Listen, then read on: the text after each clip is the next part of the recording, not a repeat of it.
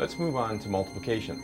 Multiplication is the absolute milestone in mathematics because it allows you to count very, very quickly. Now, let's take the example, simple example, of 3 sixes. 6 taken 3 times. There it is. I have a rectangle, 3 sixes. 6 taken 3 times. Let's see here. This side is 3. You can count it. 1, 2, 3. This side is 6. The whole thing must be 18. It can be nothing else. So what I have is 6 taken 3 times. And that's the same thing as 18.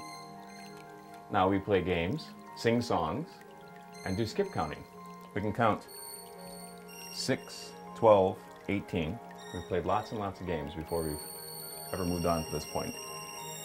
And we can play other games where, let's see, if I have a block here and I just have these 3 set up,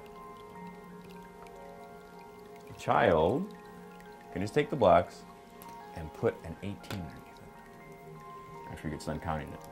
And they can count it any way they want. They can count it by 3s, they can count it by 6, they can count it one at a time if they're very young children. With 3 and 6, the whole thing is 18. Here we can see that multiplication and division really are inverse functions.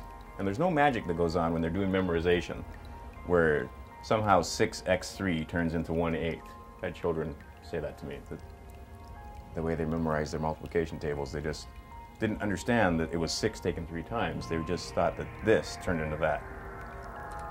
Now, if I have a rectangle, and the whole thing is 18, and one side is 6, what does the other side have to be? It has to be 3. So we can see that 6 times 3 is 18, but now we can see some division. Because really, this symbol right here is shorthand for division.